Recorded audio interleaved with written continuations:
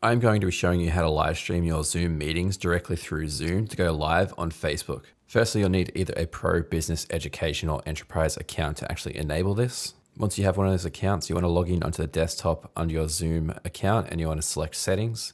You want to scroll all the way down to the section where it says allow live streaming meetings, and then you just want to make sure you enable that. Then double check that Facebook is ticked. Once you've enabled all those settings, you'll have a new section down the bottom bar here that says more with the three little dots, where you can go live on Facebook, live on a workplace by Facebook, or live on YouTube. You want to select live on Facebook, which will bring us to a landing page in the web browser, which has a few different options to select from. I'm going to be sharing the live stream to a business page, so I'm going to select the bottom option, which is share to a page that you manage. If you have multiple pages, you want to select this section here and make sure you pick the right page that you want to live stream to.